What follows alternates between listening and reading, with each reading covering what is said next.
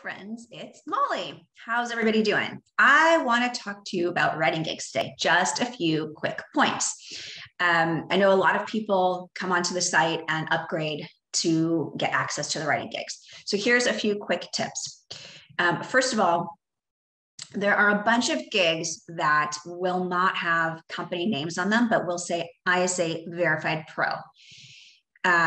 These gigs are posted for companies by the ISA, companies that we meet with and get mandates from. So I know it's a little bit nerve-wracking sometimes. You might question, well, I don't know who I'm submitting to. Should I do it?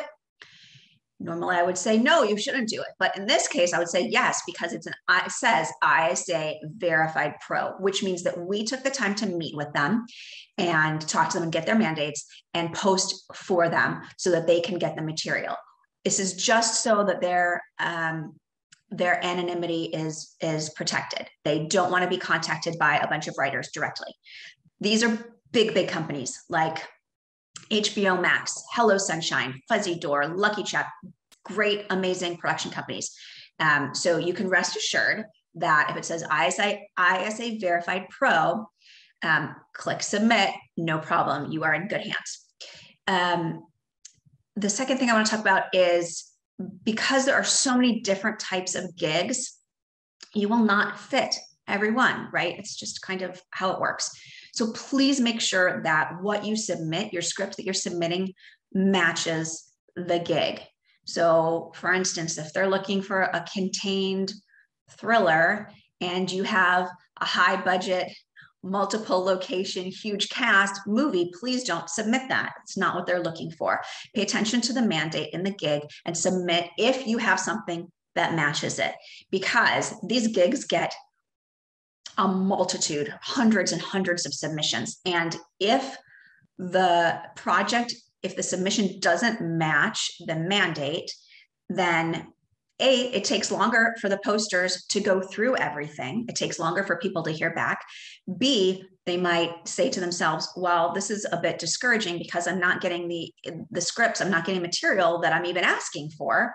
This doesn't work. So we don't want any of that to happen. We want the system to work, to be used how it should be used, and to match up the writers and the producers or the directors or whoever is posting. So please be really careful to submit to gigs that are right for you and that your log line actually matches, because that is the first thing they're going to see, right? It's your log line. So make sure you have a really succinct, eye-catchy, hooky, great log line that matches the posting. Okay, hope I didn't hammer that too much. It does take time.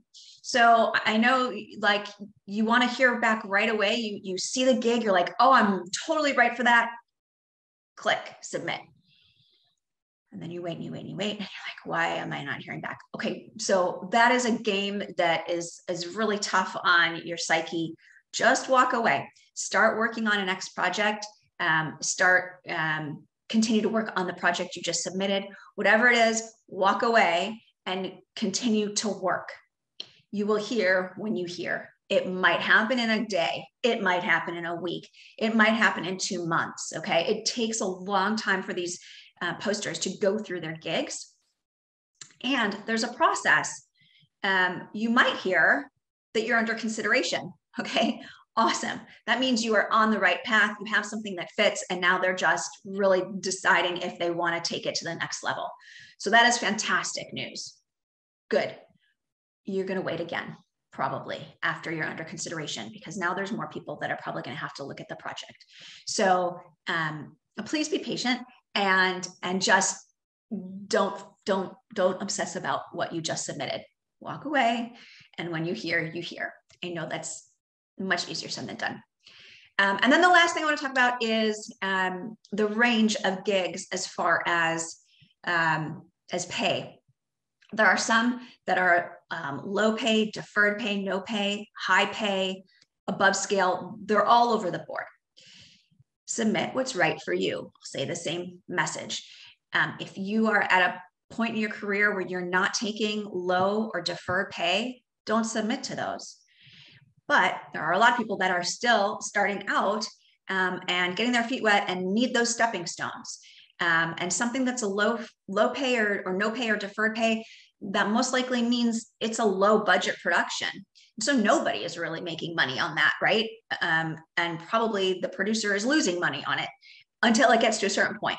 So it's great to be a part of those projects if you're just starting out. It's a great way to get your foot in the door, to meet new people, make new connections, get into a festival or on a producer's desk so that now more people know about your material. It's a great way to do that.